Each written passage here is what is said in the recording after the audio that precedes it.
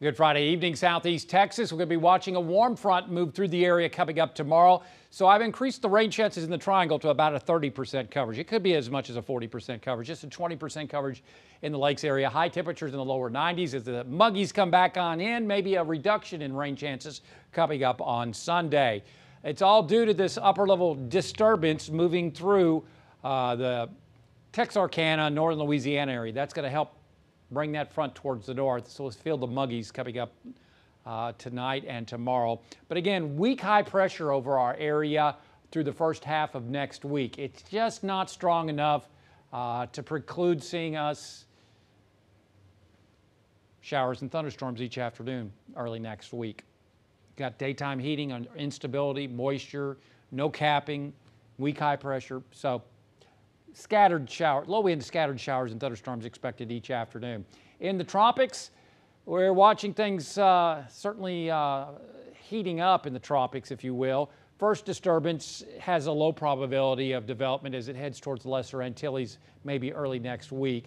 The second area, this is Invest 92L, and the good news is that the Hurricane Center has dropped their chances for development. Still 60% probability that this is going to become a depression or named storm within the next 5 days.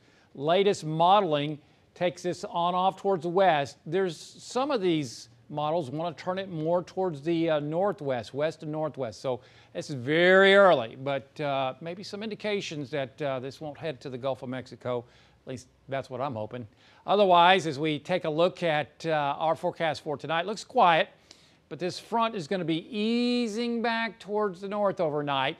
And late tomorrow, once we hit the convective temperature, we should start to see some scattered showers and thunderstorms. So we'll go to about a 30, maybe 40% coverage in the triangle, but it's not all day. Not much up in the lakes area if this particular model is correct. Otherwise, partly cloudy skies are expected. On the Gulf of Mexico tomorrow, looking at slightly good boating conditions, slightly choppy seas on the Gulf, around 1 to 2 feet. We'll see south winds at 5 to 10 knots, water temperature 85. High tide at Sabine Pass 1 in the morning at 5:30 a.m. So our forecast mostly clear, warmer. We've got southerly winds. The humidity is starting to come up, so that helps keep temperatures up. Lower 70s lakes, mid 70s triangle. Tomorrow, a 30, could be a 40% coverage in the triangle, 20% coverage in the lakes. South winds. Oh yeah, we haven't had much of a heat index here lately. Well, how about 100 up in the lakes and maybe 105, 106 in the triangle tomorrow.